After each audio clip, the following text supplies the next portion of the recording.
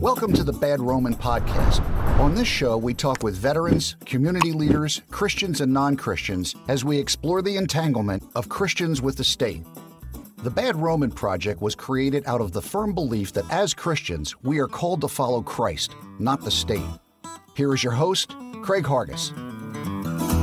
Hey folks, would you consider the early church anarchists? Would you even go as far as to consider Jesus an anarchist?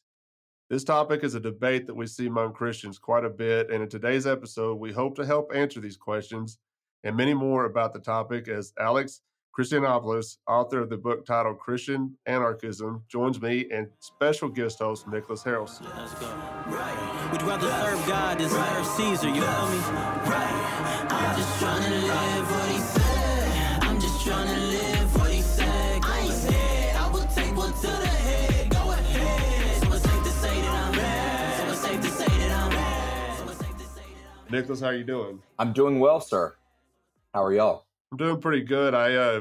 We were talking before we started recording that Abby was kind enough to let you take her spot, and I don't know if you had to get her some kind of special gift or send her something special for allowing you to sit in her seat today, but that'll be between y'all two. Yeah, you know, I think I fanboyed just enough for her to have sympathy, and I think she just requested that I make fun of your home state a couple of times in the podcast. I don't recall that one bit. I don't think that happened at all.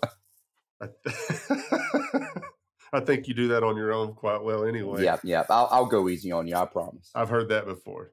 So let's introduce Alex today. He wrote this fantastic book on Christian anarchism, and that's something that we talk about quite a bit on this show. Alex, how are you doing? I'm not too bad, as is the most enthusiastic they'll say in England. I'm fine, thanks. So, since this is your first time on the show, and if there's some folks that might not be familiar with you, why don't you give us a little background to yourself and just tell us whatever you want us to know about you, and then we'll get started. Sure. I think I have to start with a bit of a confession, which I'm a bit more open about in recent interviews, which is I don't really have a religious background, you see. When I went to school, it wasn't a religious school. My parents weren't particularly religious, although my dad wanted me baptized as a Greek Orthodox because he watched a documentary a few days before I was born about how that's tied with Greekness, and he wanted me to be Greek, at least in part. But I got interested in things religious, broadly speaking, towards the end of my BA, once I was in England. I mean, French and Greek, grew up in Brussels. I'd been in England since I started uni.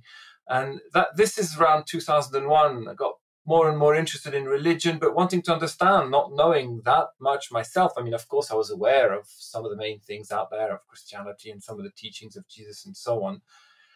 And all the while, this is also a period in my life when I'm finishing my MA in International Relations and European Studies. I'm thinking of doing a PhD. I'm not too sure what I want to do it in. And it's also a period when George W. Bush is in power and 9/11 hasn't happened yet. And this is someone who had said in one of the caucuses that his favorite political thinker was Jesus Christ. And all of that was kind of piquing my interest. And then my MA finishes on 9/11. Like we're sitting through an exam that begins 10 minutes after the planes crash into the towers. And then 3 hours later, all of us having written about the international order reflect on how much has changed or not. And so all of that kind of fell together, if you want. And I became interested in investigating the relationship between religious and political structures. And this is then a period when I'm also kind of looking at what Jesus said. I'm reading the gospel, if I'm honest, for the first time, like start to finish, wondering exactly what's in there and so on. And I start thinking that, what Jesus says is quite political, even if subtly so and perhaps indirect. It doesn't advocate particular ways of governing things in the way you might have on political advice. But to the extent that it's political, it's quite subversive because very sort of emphatically strong on non-violence, and this has repercussions for the state. And around then, and I can't remember exactly when that comes in, Tolstoy falls on my laps. And I obviously, because of these interests, I kind of, I quickly get hooked. I really like what he says. I like his way of writing, but I also quickly feel that there are gaps. So to cut a long story short, once I start the PhD on religious and political institutions, I'm made to sort of rethink some of it because what I had in mind didn't work too well. And I quickly decide that I want to do a PhD on Tolstoy's political thought because I realize there's very little that's been done about it out there, at least in the English-speaking world. There was, at least then, no book that really tried to summarize or book-length study that tried to kind of capture the main elements of his political and religious thought. And I was interested in it also because if you want to try and do what he does, which is to, I suppose, take as literally as you could, perhaps, what Jesus says and apply it to politics and to the state, then you have to consider Romans 13 and you have to think about render unto Caesar and I suppose Paul's letters more generally. And Tolstoy does not do that. He dismisses Paul for all sorts of reasons. For a start, he's not Jesus. I mean, he's got his various ways of dismissing him. And he doesn't tackle render unto Caesar much. And around then, I come across Werner Deller, Jacques Ellul, Dave Andrews, Michael Elliott, Catholic Worker Movement, who I didn't know all that much about by then. Sotoris Day, Peter Morin, Eamon Hennessy, I come across Yoda's writings, etc. And I start thinking, okay, if you bring those voices together, I think you can make a pretty good argument that a fairly consistent application of Jesus' teaching and example into politics amounts to a form of pacifist anarchism or something along those lines. And so the PhD becomes theorizing Christian anarchism, a political commentary on the gospel. The book is basically the PhD with slightly fewer typos, still too many, and without the word theorizing in the title, because the publisher said that's got to go. But otherwise, it's actually the same project. So, I mean, I take it off in the introduction and other parts as well, but maybe that helps explain why it's framed the way it is, and something that maybe isn't as obvious as it could have been on reflection. There's things I would do differently, is how the book is very much kind of, by and large, an exegesis. Like it's trying to understand, if you take the stuff we know from the gospel that Jesus said and has done, what does that amount to when it comes to politics? So what I tried to do with the PhD and therefore the book is to, as I say in it, to kind of weave together the disparate voices that argued that Jesus' politics and example kind of pushes us towards anarchism, and to weave them together to put as coherent and consistent an exegesis as I could, according to which Christianity ought, I suppose, to amount, or following Jesus ought to amount to a form of anarchism. I like that. And so what's interesting is what you just said. You kind of started when George W. Bush was in power. And anybody that's been following this podcast for any amount of time has heard my story a number of times about that was the first time I voted was for George W. Bush. I was a one-issue voter. The Republicans were talking about or speaking against abortion, and the Democrats weren't, okay? And then you mentioned 9/11, and then 9/11 happened. That very next day, I turned into a card-carrying neocon. I didn't know I was a neocon. I just thought we needed to go get them back. I took the word seriously that Bush said, if we don't kill them over there, they're going to kill us over here. I bought into all of that. That lasted, I lasted that all the way until, when Trump was nominated, I couldn't get on board with him. I'm just trying to give you a background of where I came from, because when Trump was nominated, I was done with the Republican Party. Because as a Christian, I was understanding, or I was seeing the words that he was saying, the language he was using, and I was seeing so many Christians latch onto it regardless of the things he was saying. Forget what I was believing as far as going and turning or making the sand glow, as Ted Cruz would say, But what Trump was saying was more disturbing to me for some reason. And it was really disturbing to me is how Christians were just falling in line with him, So I broke away from it, started understanding anarchy, and it started kind of lining with my faith. So that's just kind of my background as far as that. And you mentioned pacifism in your background there, or what you were learning when you were getting ready to write this book. And that was something else that I've come to understand as well as pacifism with this project. And when you take the teachings of Christ seriously, you understand that he was a pacifist. You understand that the early church was pacifist. And then you understand what pacifism means. and how we are supposed to respond to the state as pacifists. I don't know how else a Christian could respond to it if you were taking the words of Jesus seriously, or if you're just nitpicking certain, verses in the Bible, and people do that all the time. Christians do that all the time. They pick what they want to out of the Bible and ignore something else in the Bible. You know what I'm saying? So I want to start there with this conversation as the pacifism aspect of this, because I think it's very important to understand pacifism and Christian anarchism and how they go hand in hand. Yeah, and that's my impression too. I mean, I've lost count of the number of times I've heard people tell me that you can make the Bible say anything, you can find any position in it. And much as I think it's true that in any religious tradition, for that matter, you can, I suppose, find the excuse or the arguments to sort of frame things in a particular way, as opposed to to a variety of ways. I don't think the argument is that strong, in that the New Testament, certainly the Gospels, what we hear about Jesus, who Christians are supposed to follow, and it's pretty clear and consistent on love and forgiveness instead of violence. It's relentlessly systematic on that. Do not resist violently, but turn the other cheek. Don't judge one another. Love your enemies. I mean, this is the stuff that demarcates Christians from other religious traditions morally. That's what a lot of people say. It's the turning of the other cheek that's particularly specific. I don't want to say extreme, but it's notable in the moral teaching of Christianity. When people talk about how a lot of religious traditions ultimately preach a similar set of moral guidelines, etc. Even if that's true, and I'm not saying it is, I think it's more complicated. The point is there are also distinctions and distinctivenesses, if that's the word, and this turning of the other cheek is what particularly distinctive about Christianity. Forgive 77 times. I mean, the example that the whole arrest, trial, and crucifixion gives, the example of the cross, I think is particularly telling from an anarchist perspective, I suppose, as an example of, as I say in the book, obviously, of both the violence that will befall the consistent Christian, non-violent, pacifist anarchist, if you want, and the response that's expected to it, and a response of love and forgiveness, even unto death.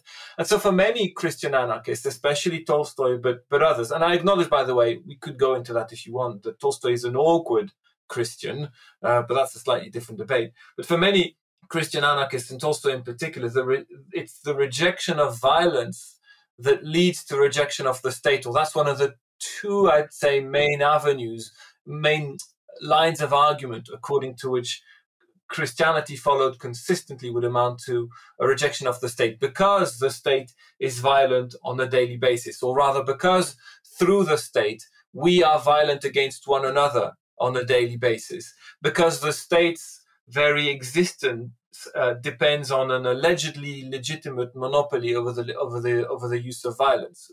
Allegedly legitimate, because from this perspective it's not. And yet, of course, that's not what has come down to us through history. And we, even to say that, a Christian position amounts to anarchism politically jolts people, because that's not what they understand, right? They're used to Christian states because they're used to what, from a Tolstoyan perspective or Christian anarchist perspective, is this Constantinian compromise, betrayal of Jesus's teaching and example, in exchange for all sorts of things, comfort, protection, just a different phase, as it were, or different relationships. So my impression is that it's not just Tolstoy, but Tolstoy's, that's his main reason for his anarchism anyway. And for many Christian anarchists, because of this argument about non-violence, that many of them end up as anarchists, if that makes sense. It's interesting to me, and I don't know, you probably wouldn't be surprised the amount of pushback we get from your average Christian when they feel like it's necessary to try to work through the state, to change the state, so we can get more Christian ideals out there through the state. And that's just really contrary to the teachings of Christ. I mean, you just said it, the state is violence. Jesus is against violence. So there's no evidence of Jesus using the state to promote his message of peace. It's impossible to do that. But Nicholas, do you have anything you want to add to that? Yeah, just a little bit of background about myself. I come from more of a liberal progressive background, and was in the military for 6 years, did 2 tours to Iraq, and was wounded in 2011. And I come to anarchism and pacifism through Tolstoy primarily. As you can imagine, coming back from that experience and losing several friends to suicide who were all involved with me in the military, I came to have a lot of issues reconciling the world as I knew it before I went on these deployments in the military, and the world that I knew afterwards. And Tolstoy was the singular figure that kind of reconciled my belief in Christianity to the world that I now knew. I come to anarchism rather reluctantly. I, was in the military. I'm a Southern American. And so, we have history in the South in particular of being quite patriotic and God, family, and country, that kind of ideal, even amongst, the progressive liberals of the South, who may not be quite as progressive and liberal comparatively to the rest of the country. And then I worked for the United States Senate for 3 years after I came back. And so I came to anarchism fairly reluctantly. And I came through it in the same way that I believe Tolstoy did, as you described in your book. And that is through pacifism. I came to recognize the state as coercion and as violence. And having already recognized that I was an aspiring pacifist, through Tolstoy, I then came to realize that I'm also, whether I liked it or not, to remain consistent, I had to probably be an anarchist as well. And I also identified with Tolstoy and his experience of, I believe it was the Crimean War that he was a veteran of. And so it really did a lot for me personally, but then it seemed to be a consistent strain of or a logical thought that came from the gospel, because for the longest time I'd always, and I think a lot of folks, especially in the United States, we have this cognitive dissonance where we hear these things preached to us day in and day out, or on every Sunday morning, these things that Christ says that seem fairly endemic to the entire religion, about peace and turning the other cheek and eschewing violence. And yet it's like we go into church and we turn on this one mindset, and then we leave church and we think nothing of it for the rest of the week. And so it was really the logical consistency that Tolstoy offered that really did a lot for me. Yes, so Tolstoy fought, of course, in Crimea, so he experienced combat there. He also fought the more counterinsurgency type stuff, if you want, in the Caucasus, in kind of modern day Chechnya, if you want, that kind of area, Dagestan, etc. I think, well, Chechnya mainly. And I think it's interesting what you say, because I can see why Tolstoy speaks in particular to the soldiers and to soldiers who consider themselves Christian. I mean, that he often addresses Christians who are called to the military, and one of his big things is to advocate conscientious objection to conscription. So I think, if I'm fair and a bit more nuanced, when Tolstoy writes, the state in Russia at the time is very much violence. It isn't much else. I mean, we may or may not want to go into that, at least in some parts of the world, less so the US maybe than some parts of Europe today. There's other elements to what the state is. But I think what's particularly difficult to do if you want to be consistent in following Jesus, given what he seems to be saying about violence, non-violence, turn the other cheek, is to rely directly or indirectly on violence in order to convey or to do anything. Now, not everything that can be done through the state has to rely on violence or have the threat of violence in order to achieve anything.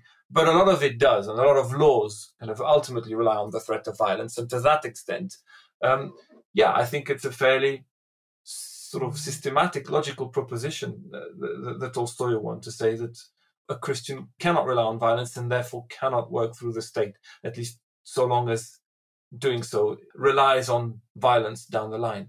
It's something I've been very very strict about so I spent a lot of time kind of studying the early church prior to Constantine. You mentioned Constantine earlier. And so when I started to understand, and we have some of the writings in the Bible, but what was going on after that, so you get into some of the writings like Tertullian or John Polycarp.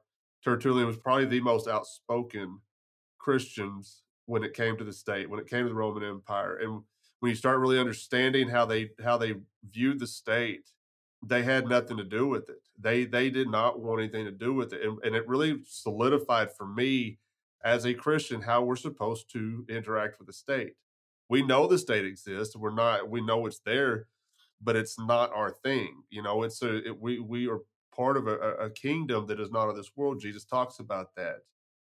And so I try not to be hard on other Christians about this. I may come across brash with other Christians with it. I know I do, and I don't have a whole lot of tact, and I've had to apologize to some of these folks too, because I do come across very stern with it, because I'm a black and white type of person. I'm very it is what it is type person. And if I see how these Christians were behaving early in the first 400 years prior to Constantine, how they were behaving, I mean, why wouldn't we want to kind of follow that example? They were a lot closer to the situation than we are. You know what I mean? Because it seems risky, because it's less comfortable, because it's uncertain, and people fear that. I'm not saying that's the right way to do it, right? But I can see, I suppose, why people might hesitate. You're used to things as they are, and it's threatening in all sorts of ways to you and to the status quo, and so I suppose I'm not surprised, but I also don't think it's consistent with taking up the cross and following Jesus, which they claim to be doing at least some of the week. I would say also, if I'm honest, and see, I try to be more nuanced, but that's the nature of my job, rather than sort of black and white. I have to, otherwise I'm in trouble, as academics do. But if I'm fair, I'd acknowledge that the state, as in the word, the state, I mean, it's a fairly modern construct, a fairly modern term, etc. And it's true, I think, to say, and maybe I don't do that much in the book, or not enough, but I think I acknowledge it somewhere. But that Caesar and the Roman Empire isn't the same thing as the state today. But you can trace a direct line of continuity, and a lot of what Jesus says about, I suppose, the political context of the time seems to apply just as much, if not more, to what we might call the state today. I'm just saying, I acknowledge that using the word state is somewhat anachronic or anachronical, whatever the word is, as in it's an anachronism. It's using a concept that didn't exist at the time. I don't know. When I say the state, I'm using it as a pejorative these days. So yeah, I'm using it because I'm using it as I'm talking bad about them. I'm not using it as a term of endearment for these folks whatsoever, especially as a Christian anarchist. I just don't see, I don't have a whole lot of love for the state. Jesus says, love your enemies. I don't have, I mean, I'm not going to go out there and fight them. I'm not going to, I'm more of the, like the pacifist side of it, but I'm not going to sit there and agree with what they're doing either. Hey folks, Craig here, and I'd like to let y'all know we are always looking for writers to contribute to our blog. I don't care if you have any experience or not. 2 or 3 of our contributors had no prior experience writing, and it turns out they have a real knack for it. Our project coordinator helps them put the articles together, and she publishes them on our website and Facebook page, and you will also have the option to come on the show and go more in depth about your article. So if you like what we're doing at The Bad Roman, and would like to try your hand at writing, then send us an email at thebadromanpodcast@gmail.com. We're having a blast with this project, and we would love for you to join us in helping promote it. Now back to the show. So, that actually brings up one of the points that I hope to touch on a bit. There's quite a bit of difference in anarchism and how Christian anarchism in particular, and how it manifests. And you make a point of noting in the book that there are some very confrontational strands of anarchism, and then there are some that are far more non-confrontational and even believe in strict adherence to non-confrontation. Could you maybe discuss that a little bit and maybe talk about where the differences lie and interpretation and exegesis of that? Yeah, sure. So yeah, and some people have not liked that in the book. Thing is, much of the book isn't really me speaking. It's just me putting together voices that I came across. And it's voices that I came across that were in writing, also in fairness. I didn't really go about to interview people who call themselves Christian anarchists. And therefore, there's a bias to some extent because I'm using people who've used the written word. But I did mean to be honest about the tension that there does seem to be in the literature between people like, I suppose, Eamon Hennessy, Kieran O'Reilly on the one hand, whose activism can be quite confrontational, and people like Werner Deller, who identifies as the Christian anarchist and yet very much frowns upon such confrontation. And so I guess it partly reflects the spectrum of possibilities between turning the other cheek and overturning the tables, which I think is the spectrum of available options, beyond which you spill beyond the example and the teaching of Jesus. And so it also there reflects, I guess, a tension that might be something we feel when we're upset at things, between being impatient about others awakening, as in hoping that it will happen, perhaps, etc., versus being upset about the unjust status quo and wanting to do something about it kind of here and now. So I didn't mean to necessarily say that that I think that the more confrontational ones are sort of further away from the message or the teaching and example of Jesus. I wanted to point to the diversity and the tension. And I don't think that non-violent civil resistance is necessarily contrary to kind of seeking a non-violent end, because it's still consistent between its means and its ends.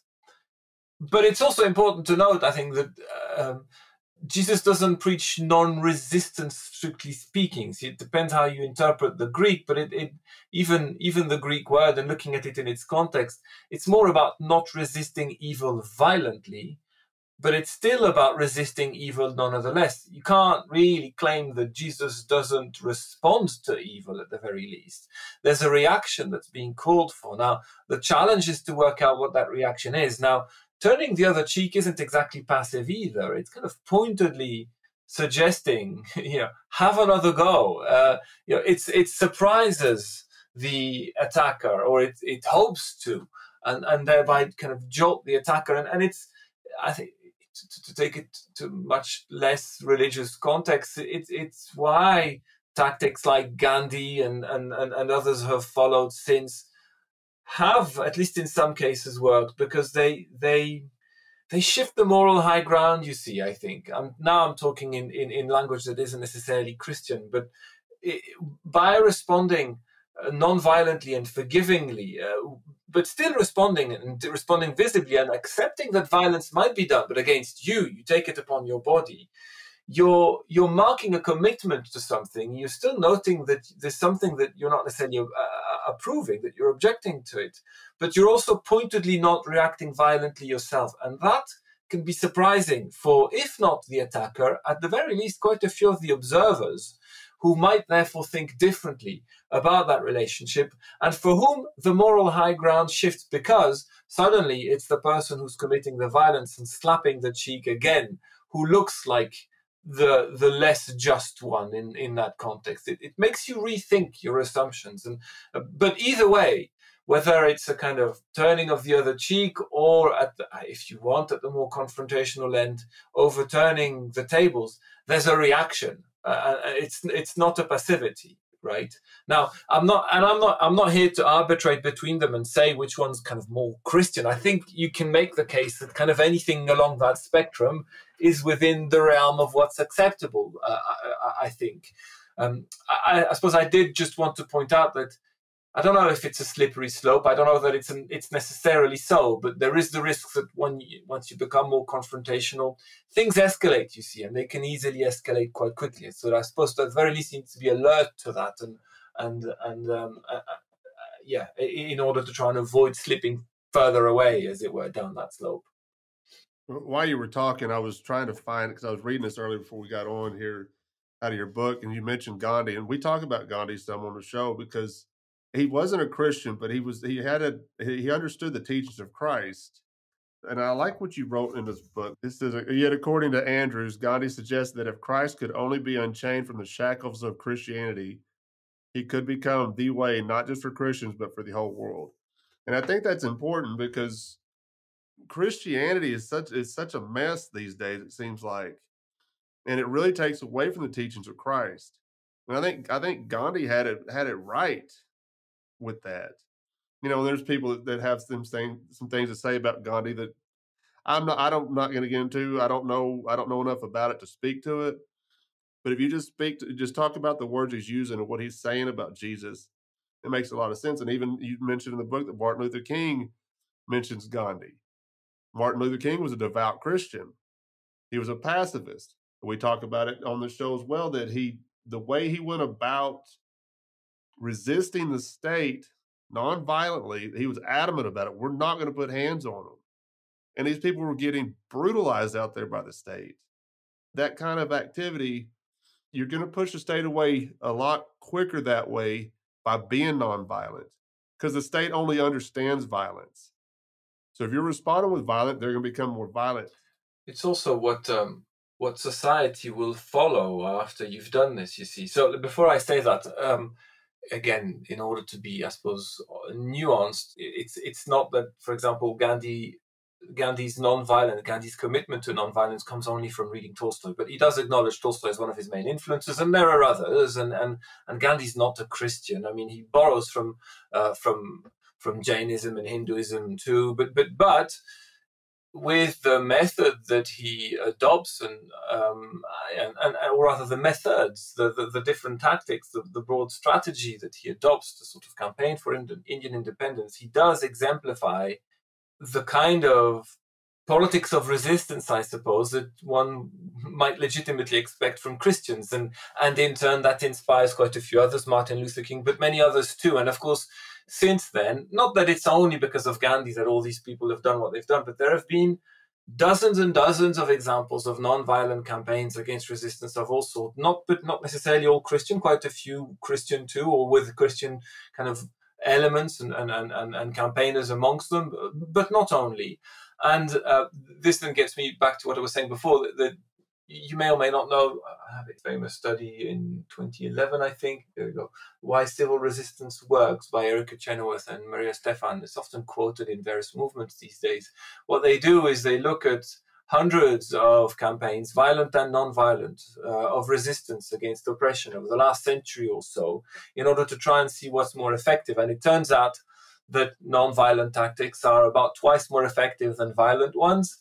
And even though both fail more often than they succeed, non-violent ones fail twice less often than violent ones. Okay, and what they also now they then reflect on why that might be. And one of the things they point out is what I said before, which I think comes from, or you can, I suppose, deduce or guess from studying Jesus as well, which is that it's this shifting of the moral high ground, right? Sort of reacting violently pulls the pillar of the regime together, reacting non-violently pulls them apart.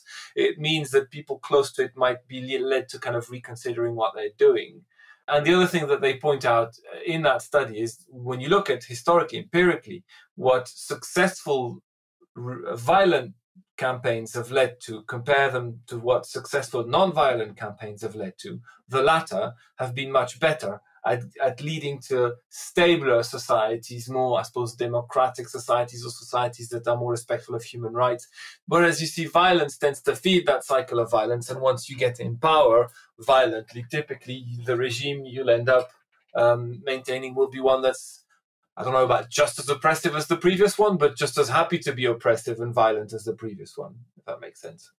Yeah, I have been doing some work comparing and contrasting Tolstoy and Dr. King here over the last previous semester.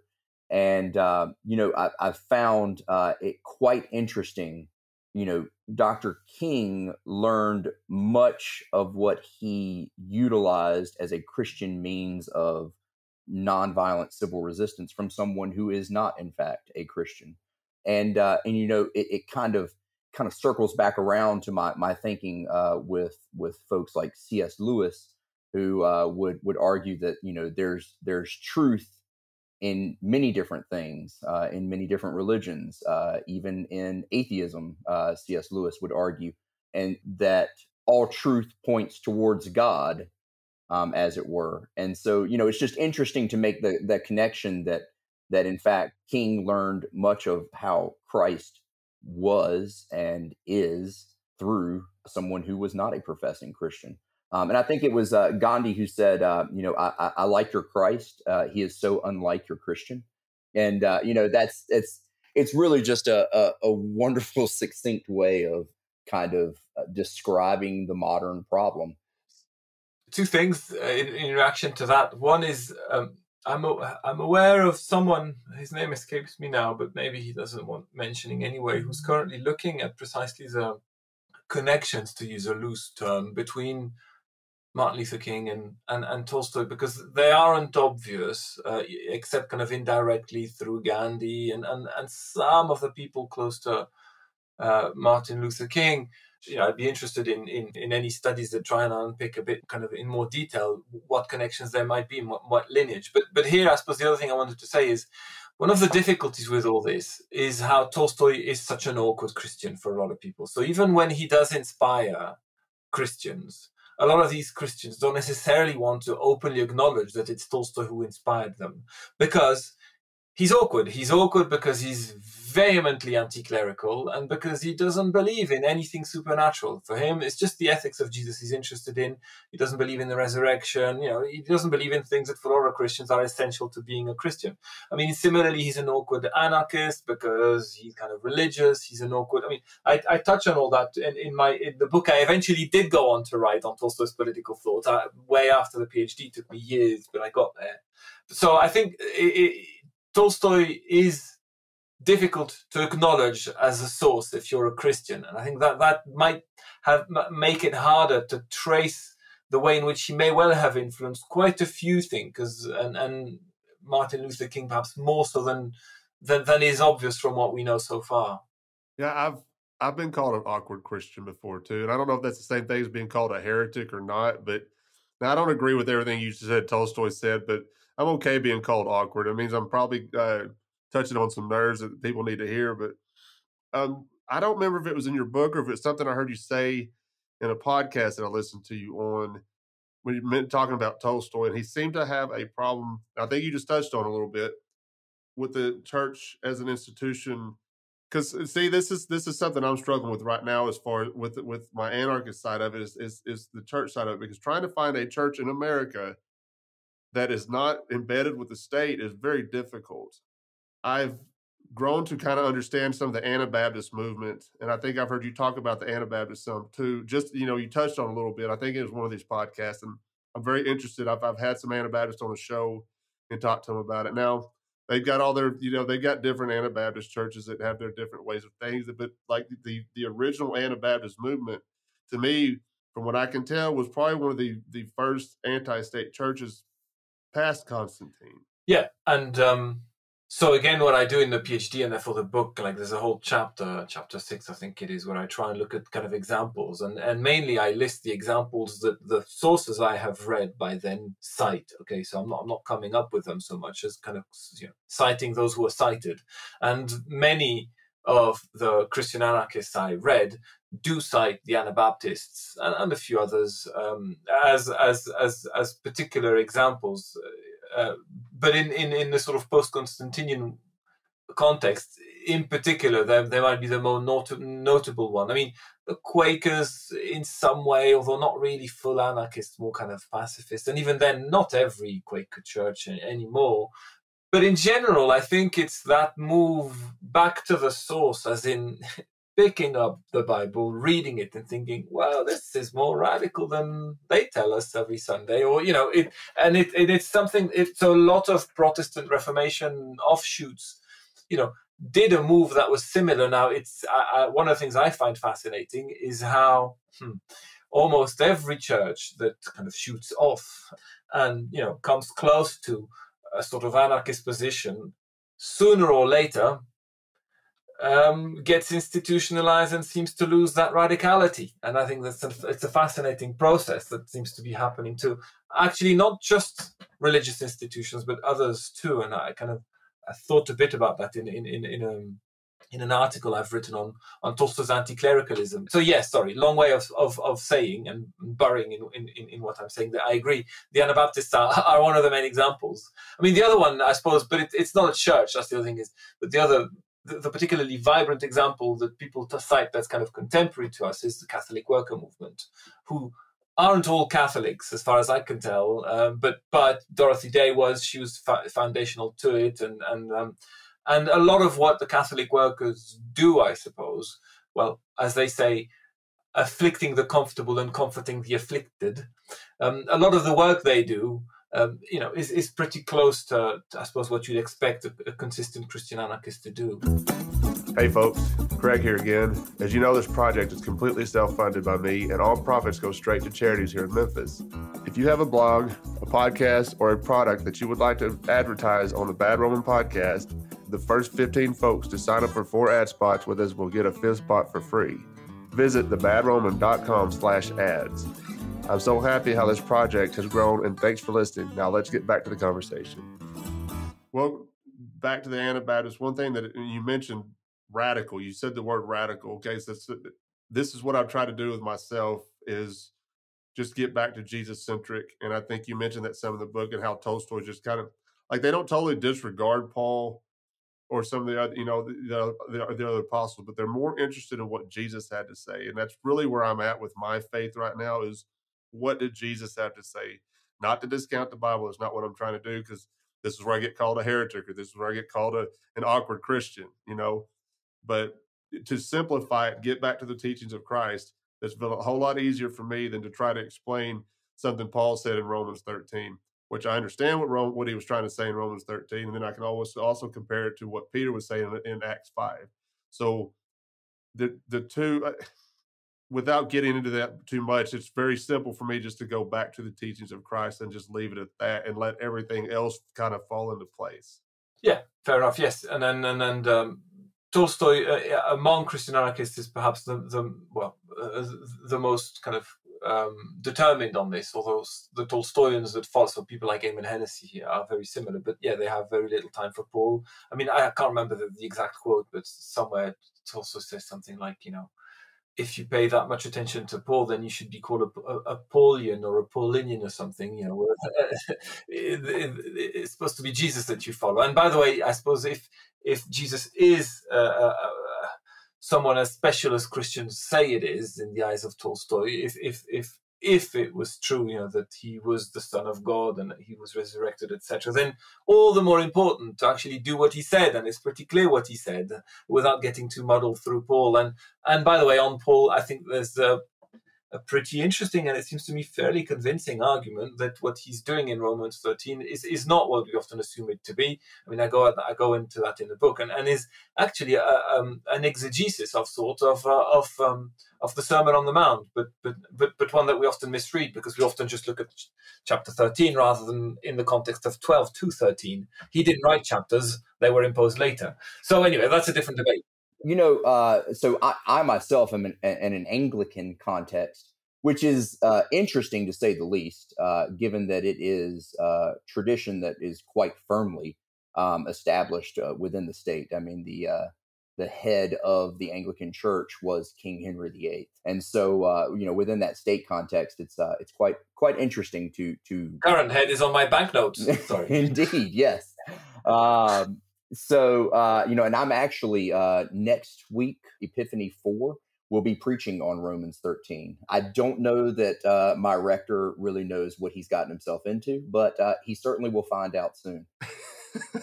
One of the things I did some work with Dr. Amy Laura Hall at Duke, and one of the connections that I made was between Christian anarchism and some of the more mutualist type groups, primarily within like monastic orders, and kind of making some relations between those two, connecting those two. Putting aside his fairly controversial social commentary.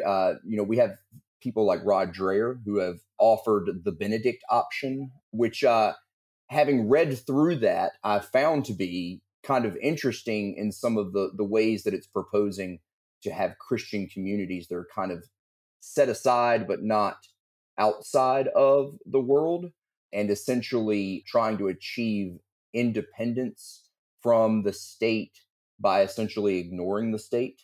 And so that kind of made some connections with monastic orders and how essentially they are mutualist communities that are maybe not overtly attempting to ignore the state, but are certainly trying to be as independent as possible.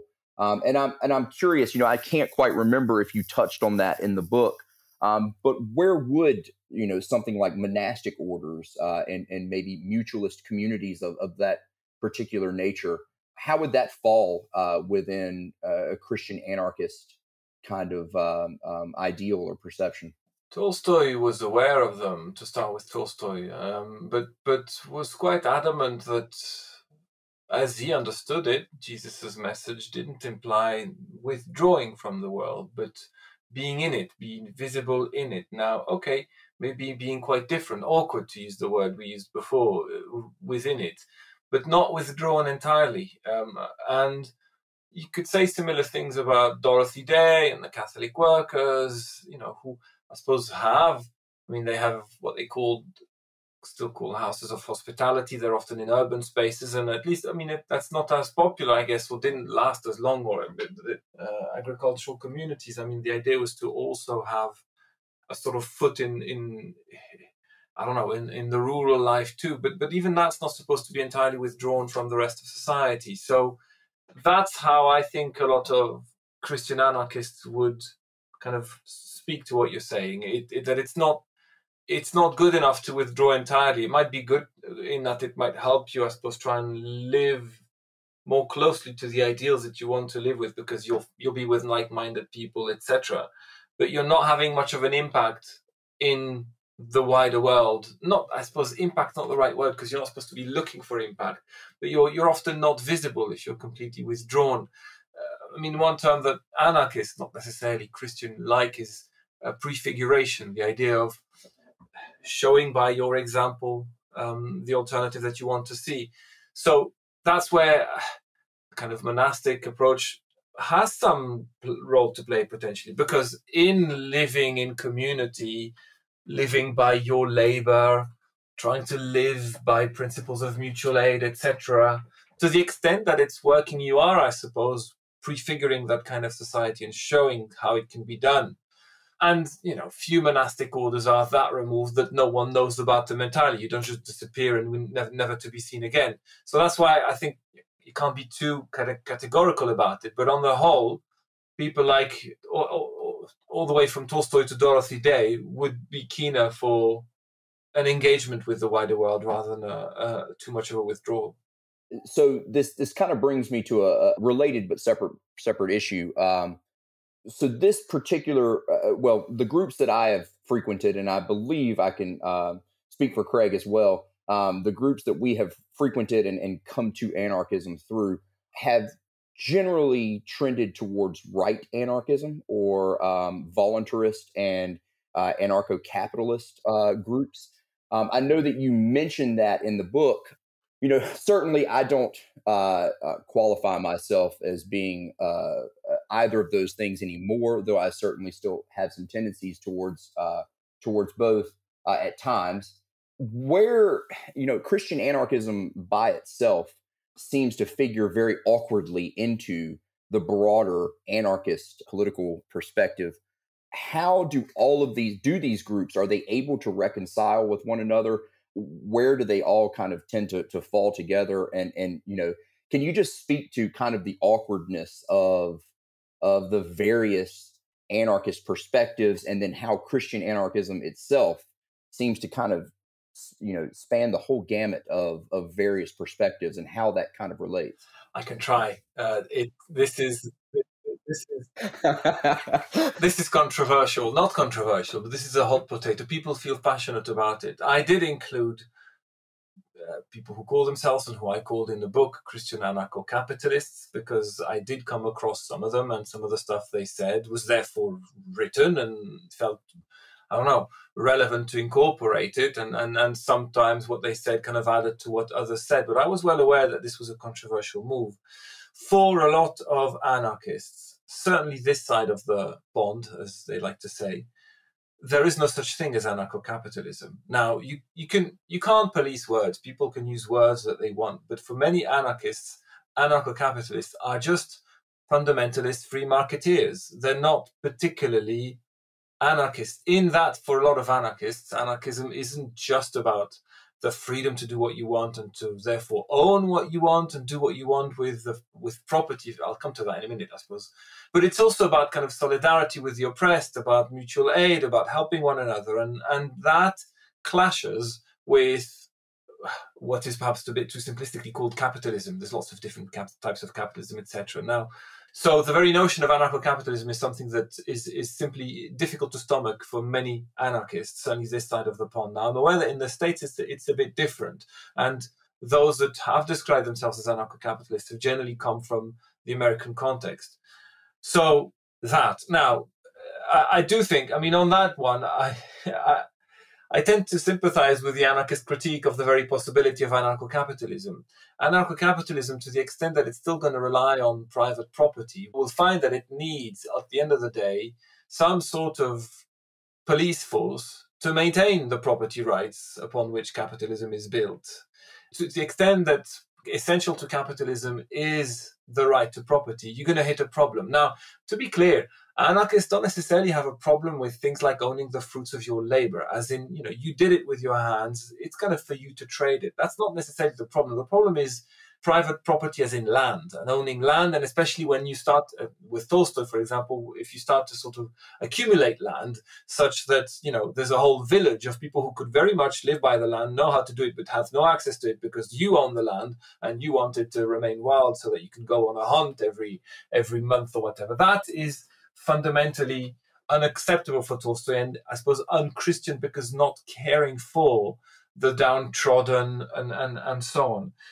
Okay, so I'm trying to not mix too much the debate about kind of Christian anarchism with respect to anarchism, kind of anarcho-capitalism with respect to anarchism, and the fact is that you then have Christian anarcho-capitalism and Christian anarchism. It gets complicated.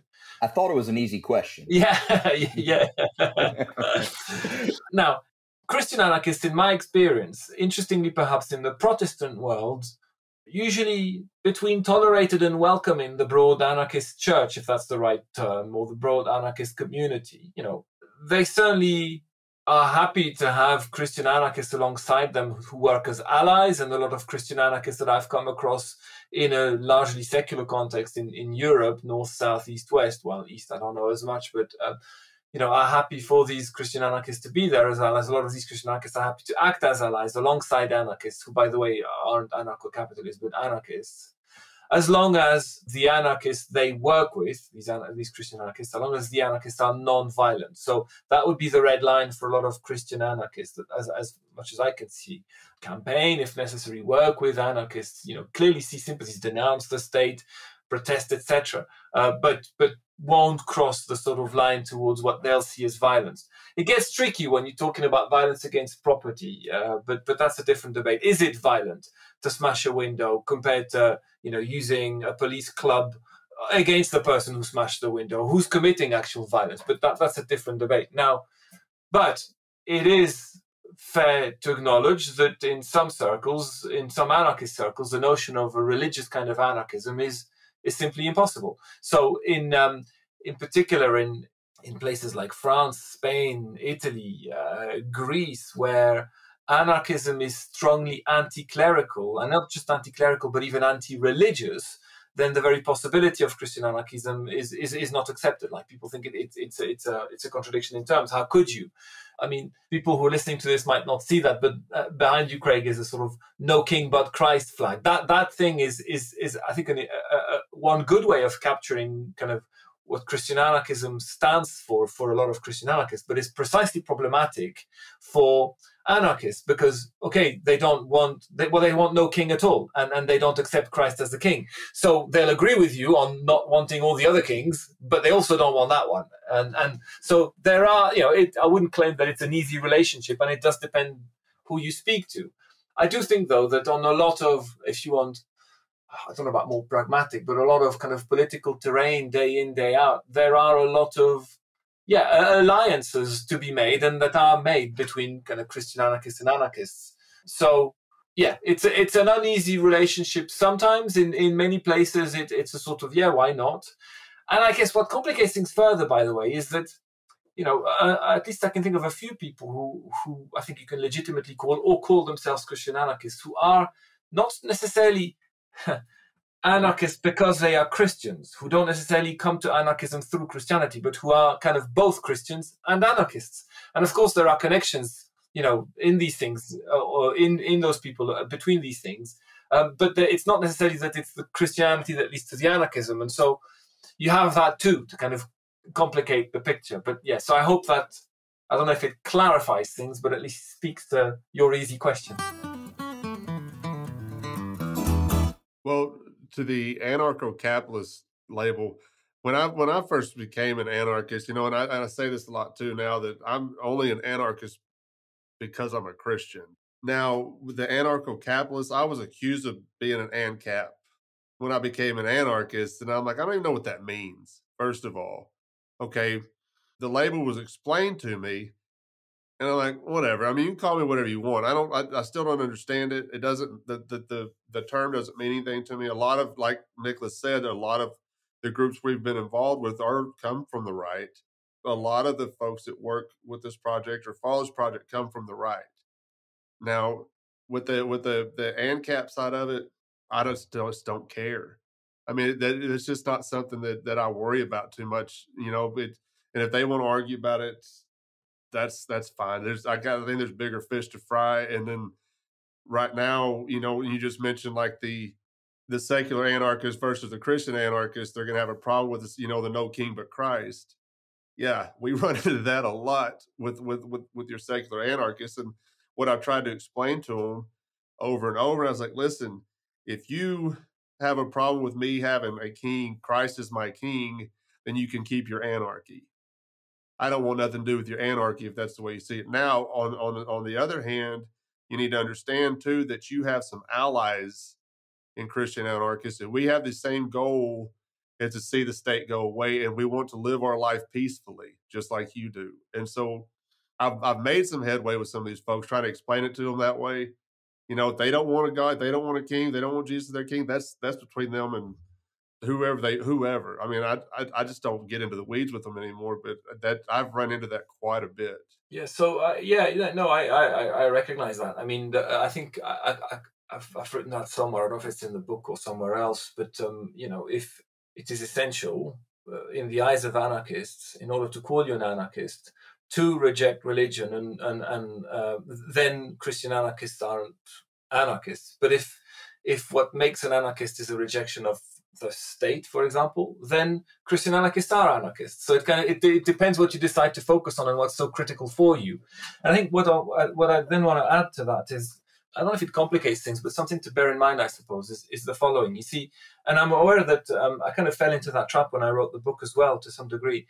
I think what makes a lot of Christian anarchists is sort of two main lines of argument. We've talked about one, we might come to another. One is non-violence, the pacifist stuff. The other is idolatry, and the way in which the state amounts to a form of idolatry. So you can go anything from 1 Samuel 8 to various examples, Jesus' temptation, etc. Now, for a lot of Christian anarchists, it's these two things, sometimes more one than the other, it depends on who you're speaking to, that makes them anarchists. Now, that means that the thing that they reject in the state is the state as violent or the state as idolatry. And to that extent, because it's the state that they're rejecting, the label anarchism, I think, is accurate enough. But here's the thing. For a lot of anarchists, not necessarily Christians, if I look at the broader anarchist tradition, Anarchists don't necessarily reject only the state, and it's too simplistic to say that anarchism is just about rejecting the state. So there's all sorts of voices on this discussion these days, and I don't think what I'm saying is necessarily controversial. But so first of all, you're going to struggle to get two anarchists to agree on a definition of anarchism. So I'm going to try. No, I'm not going to try, but I'm going to say that I think a lot of anarchists, would agree that ultimately what they oppose is domination or various forms of domination. You can work with that word, for example. Not that it's perfect, there are other words, but non-domination or a critique of domination, hierarchies of domination and oppression, that kind of riff, all right? And if that's what you're worried about, then of course you're going to be worried about the state to the extent that it's violent and it's an instrument in domination. You're not necessarily worried about idolatry, I suppose, although you can see how domination can translate into idolatry in a Christian vocabulary, I suppose. But you're also worried in today's context, well, yes, for example, about sort of capitalism or the current economic system and the structures of domination that basically run it and maintain it, and the output in kind of some people being dominated by others that it kind of gives rise to. You're going to be worried about other structures of domination, perhaps domination kind of against animals. So if your anarchists are kind of keen on kind of veganism, for example, for those reasons. Others see strong solidarity with kind of feminist arguments because of the way, we live in patriarchal societies. And so it can go out in all sorts of directions. And for a lot of anarchists, there's a lot of kind of, solidarities with various other struggles like that. And then this is the point I'm trying to get to. To the extent that Christian anarchists are prioritizing an interpretation of the New Testament, and I'm not saying that's what they all do, but to the extent that a lot of the message is relying ultimately on that, then there isn't a lot that Jesus says that's as explicit about all those other struggles as there is about violence and about idolatry. The main things that you can take from, I think, the gospel as pretty consistent, repeated throughout, and not just the gospel, but especially, are this kind of rejection of violence, as it were, to keep it simple, and this rejection of idolatry, again, to keep things simple. You don't have that much, you have more work to do to argue that, caring for the downtrodden has to amount to a rejection of at least some of the forms of capitalism as we know them today, or that it has to extend to kind of solidarity with, feminists or whatever. There's more work to be done to make that argument. It's not as obvious as to say, look, turning the other cheek, forgive 77 times. You quote and it's almost self-evident. It's not as obvious for some of these other things that matter for anarchists, and therefore, and I'm aware that in the book, a lot of the argument that I'm making, again, quoting those I've written, centers on rejecting the state as an instrument of violence and as a form of idolatry. But that's not all there is to anarchism. And for a lot of anarchists, there's a lot more that's significant too about anarchism. And by the way, that also speaks indirectly to the issue of anarcho-capitalism, but I'll leave that kind of implicit in what we've said. But does that make sense? Do you see what I'm saying with this? Yes. Like I said, Nicholas probably knows more about that than I do. Like I said, when I was called an anarcho-capitalist, I didn't even know what it meant. So it still doesn't mean anything to me. And I see these people arguing. I see these folks that we are all in kind of the same circles. I see them talking about it all the time. And I'm like, but why are we worried about something like this? Why? I don't understand why this topic is, and maybe it's just me trying to keep it simple. You've heard the term "keep it simple, stupid." I say that to myself all the time. Keep it simple, stupid, and all that other stuff just brings out the weeds. I'm like, well, just let's get back to what Jesus was saying. Go ahead, Nicholas. Yeah, I was just going to say, just to kind of reiterate the point. I think for a lot of Americans in particular, there is an entrance into Christian anarchism either from a left-leaning progressive entrance or a libertarian right-leaning entrance, and that's all it is. It's an entrance into.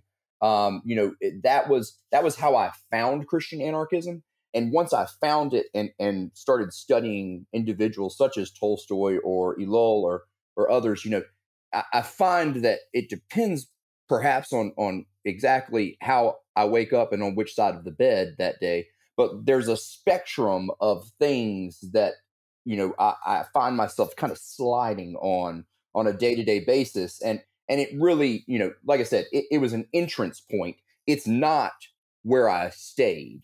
And a lot of Christian anarchists who find their way into Christian anarchy from the libertarian perspective or the voluntarist perspective, I find that they change over time into something that can't necessarily be identified as libertarian or voluntarist or anarcho-capitalist or, left-leaning of any type. Like, it's something that's an amalgamation of many different things and can't quite be classified other than to say Christian anarchist. Yeah, no, I'm glad you said this, because my observation would be similar. It's not, it's not rigorous and scientific and empirical, but at least anecdotal, but with quite a few anecdotes I can think about. I can think of a lot of people who would say something along the lines of what you said, that anarcho-capitalism has been a route to, or a position that often has helped them move from one place to something anarchists might prefer, and to a form of Christian anarchism that isn't necessarily sort of pro-capitalism. And so I find that's one of the reasons I also find it problematic to immediately scream horror at the notion of anarcho-capitalism, the very possibility of it. Like, I can see the point that a lot of anarchists make. I don't necessarily disagree fundamentally with their critique of anarcho-capitalism, but I think it's important to recognize that it is indeed at least a transition point for a lot of people. And to that extent, if it's an avenue through which people come your way, then don't close it, or be careful in screaming down towards it, because you're scaring potential allies, I suppose. But that said, it is a sensitive issue, because, as I said, for a lot of anarchists, it's almost more important to be critical of capitalism as we know it today, state-backed neoliberal capitalism, whatever term you want to use, than it is about the state on its own, because the state on its own isn't the only aspect of, if you want, the deep injustice out there. Capitalism is critical to it, and anarchists are kind of, for, I suppose, not forever, but I'm not surprised that they remain particularly critical and vociferous against anything that seems to be pro-capitalism, because it seems to be, a lot of anarcho-capitalists, not necessarily the Christian ones, are basically people who, I suppose, don't want to pay taxes, don't want the state to interfere in any way. It's an uncomfortable position for a lot of anarchists, because even if they might not necessarily like paying taxes, the question is what happens to some vulnerable people if you suddenly withdraw what little support there is for them. I'm getting muddled in all sorts of things here, but capitalism is a form of oppression to the extent that at least it's kind of unhinged freedom. And let's go this way and try and close it. I think one of the things that makes anarchism as an ideology interesting, secular, I'm speaking, not necessarily Christian here, is the way in which it actually tries to keep at the forefront, and as equally important, if you want, liberty or freedom and equality.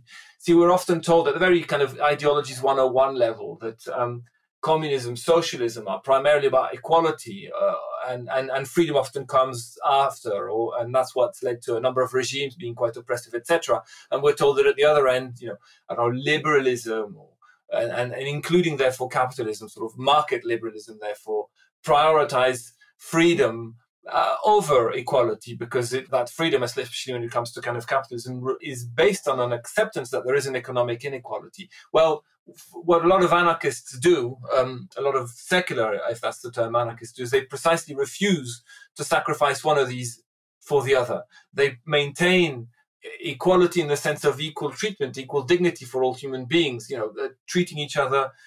I suppose here you can bring the Christian vocabulary of treating each other with love, and caring for one another equally for all human beings. That's where the love of enemies thing comes in, challenging though that is, at least as an aspiration. That is as important as freedom and liberty, which is important nonetheless. And it's because these two are kind of equally important for a lot of anarchists that that's one of the reasons that they're particularly suspicious of anarcho-capitalism. But I went off on one again. Look, to quote Spider-Man, with great power comes great responsibility. And I've often thought about that in regards to anarchism, especially Christian anarchism. With great freedom, we have a responsibility to use that freedom to help others.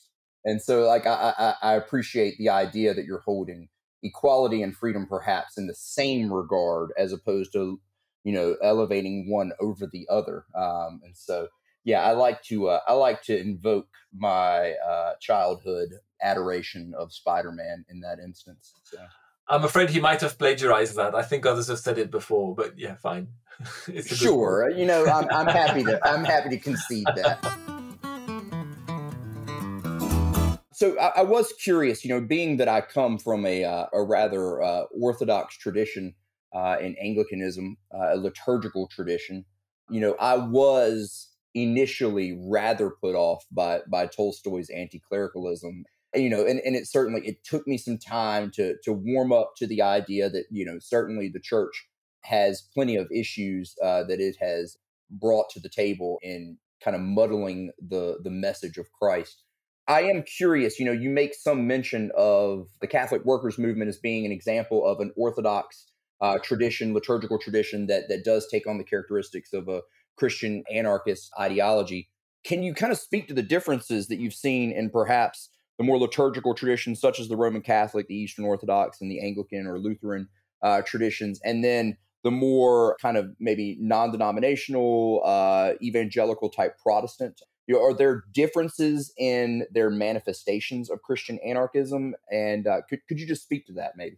Yeah, sure. So I think to the extent that going through the logic of Christian anarchism, right, thinking through what the teaching and example of Jesus would mean and interpreting it as meaning a form of anarchism, to the extent that that basically derives from reading scripture, and that's the case for a lot of them, a lot of Christian anarchists, then it is kind of fundamentally a kind of Protestant move that's at the core, right? Sola scriptura. You kind of ignore the traditional layers of interpretation that have circulated about particular things. You try and look at the original, and maybe then you kind of work back through interpretations and kind of keep the ones that you want. And a lot of Christian anarchists have emerged, it seems to me, in broadly Protestant or Reformation kind of contexts, okay, or either from such churches or in places where I suppose such moves are kind of acceptable, tolerated, possible.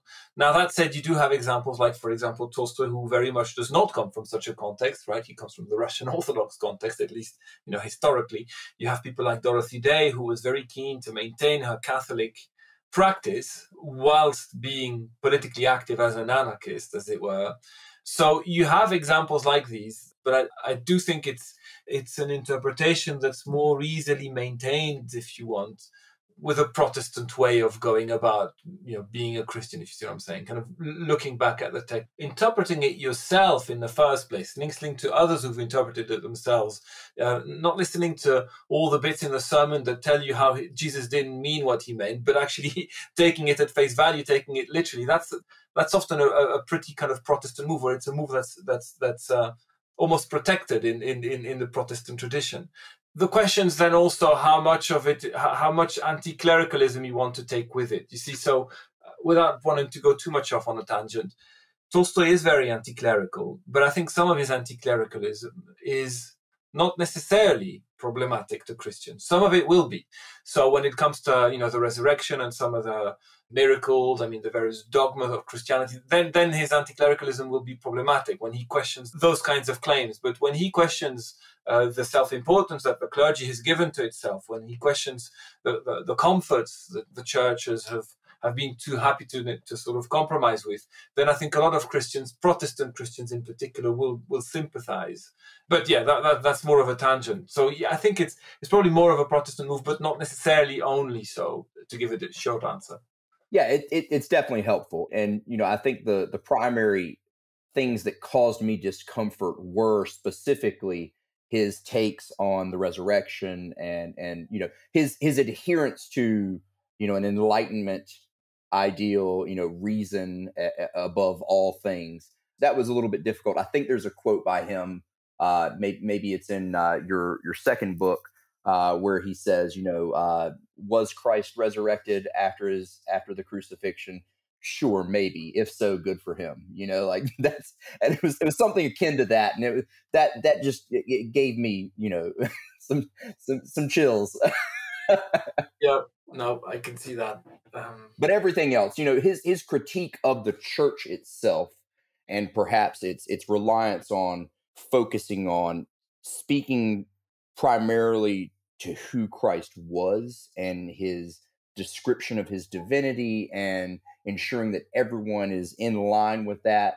they're focused primarily on that, as opposed to, hey, this is God incarnate, and God incarnate's literally told us how to do day-to-day activities and how we should live one to another. Bringing that up as like, why aren't we more focused on what God incarnate told us to do? Yeah, I mean, exactly. Well, the move I like, I make that move, I think, in that book on Tolstoy. But if Jesus is the person that Christians insist he is, and Tolstoy doesn't believe in, then all the more important to do what he said, it seems to me. Right. Right. Exactly. And you alluded to just a little bit to 1 Samuel 8 earlier. And I wanted to know, you said something in your book. You said the state is a symptom of human imperfection tolerated by God only because he accepts we have rejected him. Were you talking about 1 Samuel 8 when you mentioned that, or would you like to expound on that just a little bit? I think it's the broad theme of sort of idolatry. So it's 1 Samuel 8, but it's also the third temptation in the desert. It's also to some extent render unto Caesar, maybe bits of Romans 13. 1 Samuel 8, in terms of the chronology, the Israelites ask for a king to have better military leaders. Samuel consults with God, who replies, they did not reject you, but me. Accept their demand, but warn them of what will happen. Samuel warns them of the abuse of state power that they can look forward to, but they insist, and they choose the state instead of God, because you can't do both, and God concedes that. And what happens with a lot of prophets and kings that follow it follows that pattern. So then you get with the expectation of a political messiah, people who again seem to think that, or there's an expectation that I suppose Jesus' politics will be, I guess, stately or through kind of the political mechanisms we know. And yet that's what he rejects in the third temptation. He associates that with Satan and pointedly rejects that and says that his kingdom is not that kind. And that's also what he tries to, I guess, clarify in answer to some of the questions in his trial, and what he exemplifies with a different path with his crucifixion. So where it gets tricky is for some Christian anarchists, and certainly for a lot of non-Christian anarchists, for secular anarchists, the idea that the state should be tolerated because God kind of uses it indirectly as something that's kind of part of his broader providence, something that he wishes we rejected, but that he still uses nonetheless, despite its evil or what's problematic about it. That's difficult for non-Christian anarchists to stomach for, I guess, fairly obvious reasons. I think, say this though, it doesn't mean that you therefore do everything that the state asks of you, and where the demands are conflicting, then you render unto Caesar what is Caesar, but to God what is God's. So when the state asks for taxes, to the extent that the coinage does belong to the state, it's what it says on it, then you render that coin unto Caesar. It's the move, it's the interpretation that Christian anarchists make of render unto Caesar.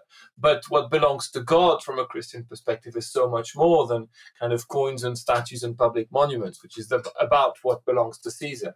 It's everything else, including life, etc. And so it might be that the state is kind of tolerated, that God wants his people to follow him, as it were, to trust and have faith in him rather than in the state. But once they've not done so, then he will, I suppose, work with us and with our acceptance of the state, work indirectly through it, still call us away from it, but if we'd pay attention anyway.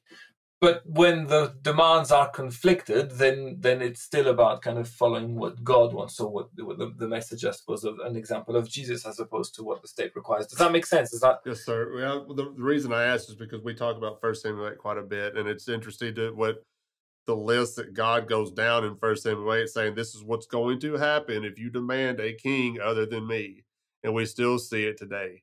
It's still happening today, and I don't know if it's getting worse. I think it seems to be getting worse. I don't know, but it's still happening. And we talk about 1 Samuel 8 quite a bit when we're talking to a Christian still entangled with the state, and we're trying to get them away from it just to follow Christ and not the state. And when you can lay out 1 Samuel 8 for them, and they kind of see it and then can kind of compare it. Let's just use the United States government as an example.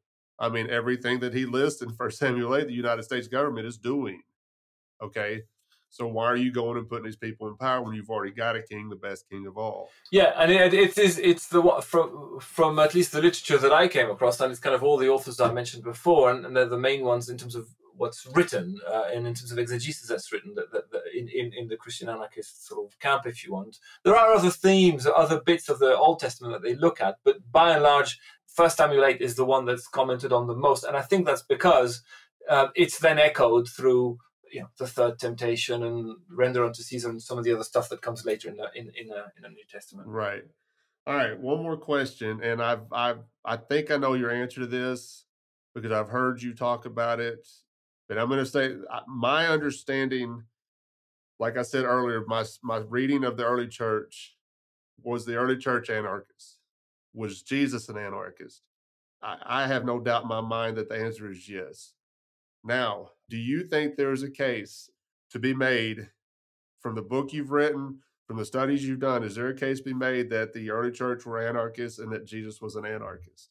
Now, they, like you said, and I've heard you say this, they weren't running around calling themselves anarchists, but just in their everyday activities and the way they responded to the state. So the short answer is yes, predictably. The slightly longer one is, again, to acknowledge some of the nuances and complications. The term anarchism doesn't exist at the time. It's coined in the mid-19th century. It's not a thing. That's one thing. That's one problem, as it were. The state at the time isn't what it is now.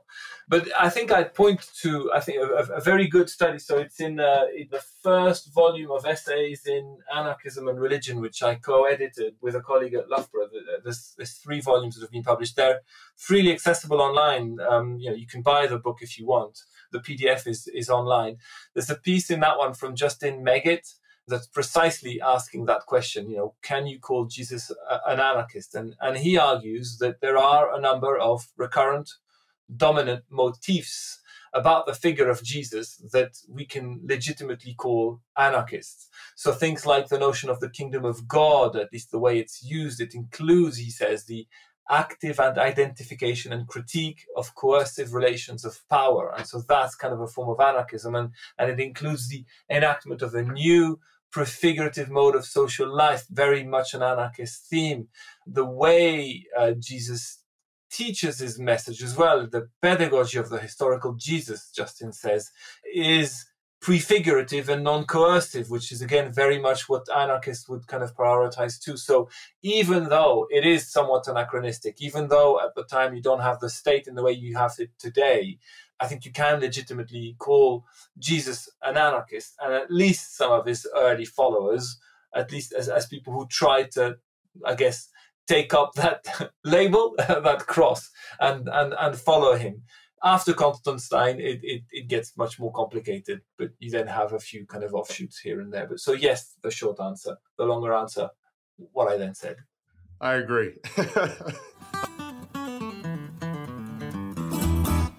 Alex, you got anything you want to plug? Tell us where you can find your book and what that PDF you just mentioned. Mention that again too when you're plugging your book and stuff, so people can go look that up. So I try and maintain, I think it's a Google site, but a list of my publications there. And wherever I know it's available online, there's a link to where you can find it for free, right? So a lot of what I've written is available for free. I know, and maybe I shouldn't say this too loud, but I know that the Christian Anarchism book is circulating online as a PDF, or if you Google it, you can find it for free. I'm not in it for the money, right? It's not like lots of royalties here. So that's available.